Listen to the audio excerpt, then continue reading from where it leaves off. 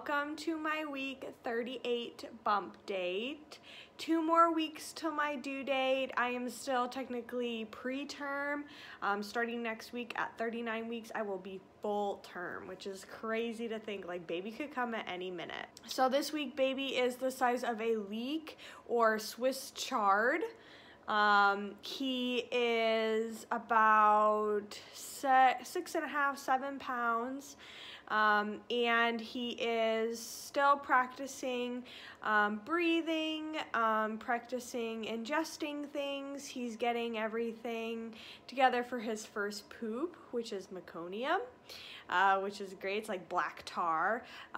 Baby's eyes are now like the color that they're going to be when he's born, which is usually a bluish color.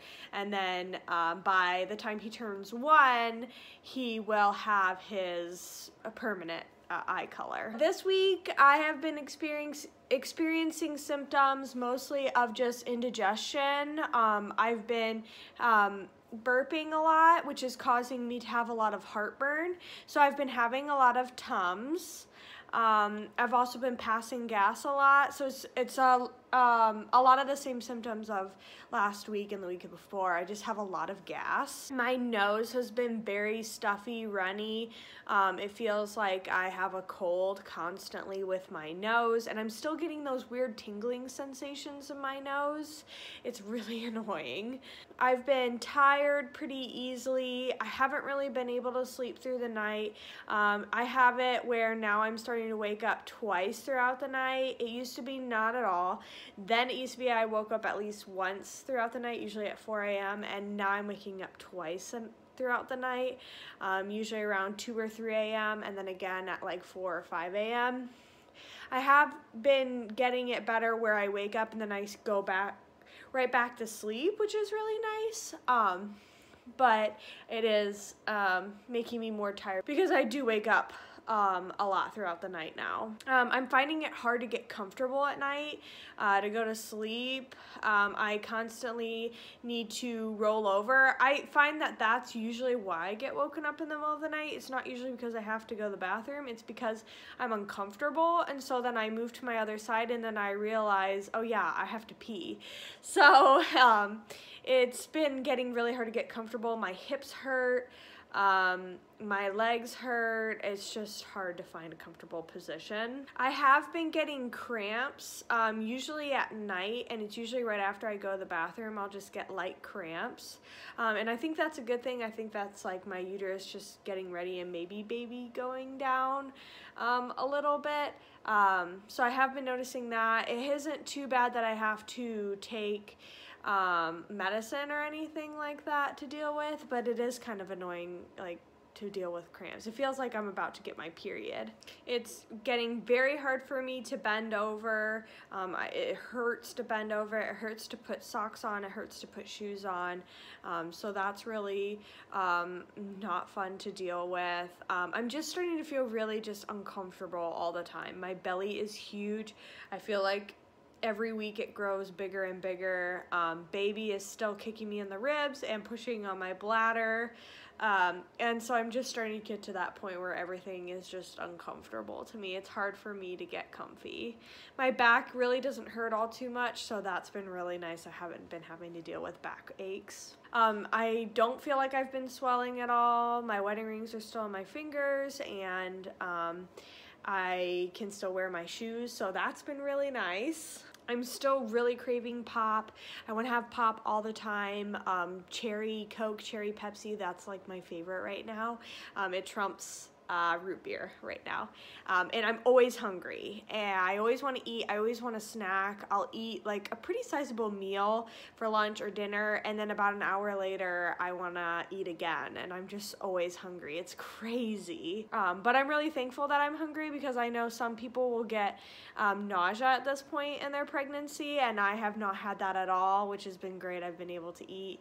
I haven't really been gaining any weight though. I'm still at right around 150, so I'm not gaining, you know, a crazy amount every week. So I think my weight has finally settled. Baby still gets hiccups quite often throughout the day, at least twice a day. And like I said, he's still moving quite a lot. Not as much as in the past, but he still moves a lot, enough to where I don't really have to worry about whether he's okay or not. And if I ever feel like he's been asleep or inactive for a while, I just kind of jiggle my belly a little bit and he wakes right up. I don't know if I mentioned this in my other video, but the other day Anthony and I put on music on Anthony's headphones, and we put the headphones on either side of my belly to play some music for baby, and he was like kicking the headphones. I didn't know if he was kicking them because he liked the music or because he was annoyed with the music, but it was really cute to get a reaction out of him. I'm starting to get stretch marks on the front of my belly, so I'm trying my hardest to put lotion. I put lotion on every day. I'm still taking my prenatal vitamins every day as well, but I am starting to get more stretch marks. So this week I went to my next doctor's appointment. Again, I am starting to go to the doctor weekly now. And if you watched my previous video, you'll know that my last doctor's appointment was very disappointing, mostly because I had high blood pressure, and my doctor started talking about possibly having to induce me at 39 weeks, because technically I would be full term, and they don't want me to develop preeclampsia or anything like that. And I was very disappointed to hear it, because I really don't want to have to be induced. I would really like to go naturally into labor, or at least go as long as I can. So last week's appointment was really disappointing to hear, and so this week I was really nervous to go to my doctor's appointment, but it was hard because like I couldn't be too nervous, because if I was nervous then my blood pressure would be high because my heartbeat would be racing. So it was really hard to keep myself calm even though I was really nervous, because I knew a lot was riding on this appointment. If my blood pressure was high again, they were gonna talk about inducing me like next week. So I tried to change it up a little bit. I didn't eat lunch before my appointment, and I left really early for my appointment and got to the office about 10 minutes before my appointment, and was able to go and find a seat by a window, and I just sat for a while, and I tried to distract myself, so I played like games on my phone, and tried to just keep my heartbeat down a little bit. I was looking, like Googling like what breathing exercises could I do to bring my heartbeat down and stuff like that. So I was trying to like breathe in, take really like slow deep breaths and things like that. Didn't know if any of this was gonna work, but I was like, I gotta try.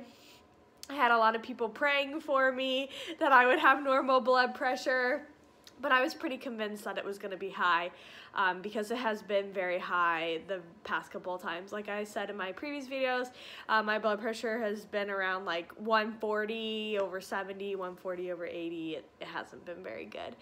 So I went into my appointment, and they took my weight, and then they took my blood pressure, and I don't know what I did. I don't know if it was not eating. I don't know if it was getting there 10 minutes early and sitting and distracting myself. I don't know if it was the breathing exercises. I don't know if it was God, but lo and behold, they took my blood pressure and it was normal. Like, so crazy. I think it was like 120 over something, which is awesome because, like I said, I've been having like 140 over whatever. So the lady took my blood pressure and she was like, oh, 120 over, I forget what it was, 70 or 120 over 80. I can't remember what it was. She was like, that's actually really good. And I was just like shocked. I could not believe that I had normal blood pressure. It was just crazy. I did not think that was gonna happen. So I was so happy, so excited. They took me into my room, and I don't know if I told you guys last week. I know I told you I had to do the 24-hour urine test because my blood pressure has been high, but every time I do urine tests at my doctor's office, they've come back with absolutely no protein in my urine. So they had me do a 24-hour urine test to see if like maybe they just weren't catching it at the right time. So I know I told you guys about that, but I don't know if I told you guys about the results. So they called me like the next day with my results and said that my urine was absolutely fine and there was absolutely no protein in the urine. So I don't remember if I told you guys that, but yeah, no protein in the urine after a 24-hour urine test, which I figured was going to happen. I really don't think I have preeclampsia. I really just think I get very nervous when I go to the doctor's office. A lot of people call it white coat syndrome, where your blood pressure just gets high because you get anxious or nervous when you go to the doctor's office. So anyway, my doctor came in, and the first thing she comments on was my blood pressure. She was like, I don't know what you just did to make it so that you have a normal blood pressure, but you need to keep this up. And I was like, I know. And I told her, I was like, I honestly don't know like what I did. And I told her, I was like, I honestly just think I get anxious when I come here, because when I'm at home and not here, like I constantly like take into account how my heart is doing, and it's fine. And then I come here and it beats really fast, and I really just think I get anxious. And so I told her, like, I came early, I sat down, I distracted myself, you know, I did some breathing exercises, I just try to keep myself calm. And my doctor was just like, yeah, I mean, if you can keep this up and you keep having, you know, normal blood pressure, then, you know, we'll let you go, you know, past 40 weeks and we won't have to induce you.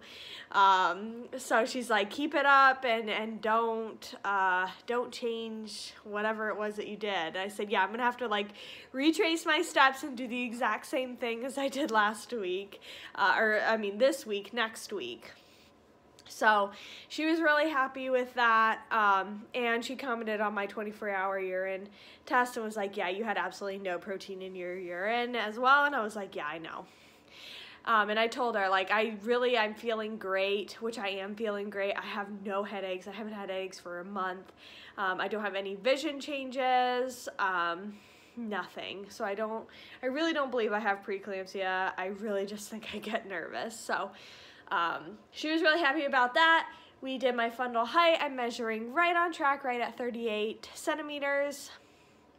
And she did the fetal Doppler and found baby's heartbeat, and I believe it was 150, I think, around there. I really can't remember. But it was a normal, fast heartbeat. It was good. She was like, do you have any questions? I was like, nope. So I scheduled my next appointment for next week, and I just have to hope and pray that my next blood pressure reading is normal. So please pray for me. Please think of me. I need to keep having normal blood pressure because I do not want to have to be induced early. I really just want to get into April. It's the end of March right now. My due date is April 4th.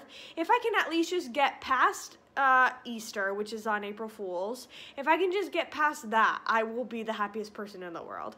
So I really just need to get to 40 weeks. So hopefully I can keep it up and have good blood pressure. So we'll see. Stay tuned for next week. I think that's it for this week. Let me show you my 38 bump. Okay guys, so here is my week 38 bump with the shirt on. And then here it is with the shirt off, from the side. From the front, as you can see, I'm starting to get stretch marks on the front now. And also this week, my belly was super itchy. I think it's grown really big, and so I'm starting to get like little scratch marks on my belly. And then here is my belly from the side. Okay guys, so that's it. Please stay tuned for next week and what my blood pressure is at my next doctor's appointment. I will be 39 weeks. I will be technically full term. And hopefully everything goes well, and I am happy to report that I am able to go longer and not have to be induced. So it's a little nerve-wracking. I know now that I'm like, you know, getting to be full term, if it's high, they're gonna want to induce me right away. So let's hope that my blood pressure stays normal. But again, make sure to subscribe. You don't want to miss the next clip of my 39-week bump date, and I'll see you guys next week. Bye guys.